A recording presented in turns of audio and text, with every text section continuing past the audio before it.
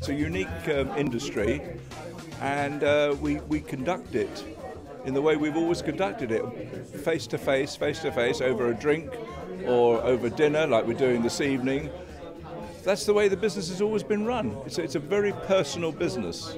I mean, first and foremost, I'm passionate about homes and housing. That's everything. That's all part of what I do, to be honest, whether I'm sketching buildings in my office, whether I'm making television or out there building and developing stuff. And myself and Tom have got together. Obviously, Urban Splash are one of the best brands in Britain, to be honest, when it comes to great homes and design.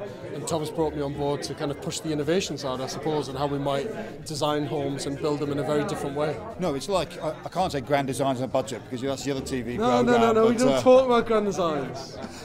We don't. I can't believe you said that. My co-directors say that there's tons of business to be done, being done here, and the meeting after meeting after meeting is the same as ever. It's an unbelievable atmosphere for conducting discussions, negotiations in our real estate industry worldwide.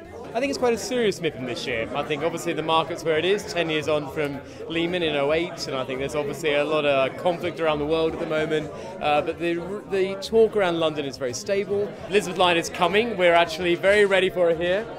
Shameless plug. It's actually 300 days and it's opening in December this year. And of course we've got two main stations in the West End, Bond Street, Tottenham Court Road. Some pretty impressive numbers coming out. So in the next 5 years, we're going to get 70 million more visitors coming through the West End. That's about 4 billion turnover additional to now. So we're going to hit 13 billion turnover by 2022.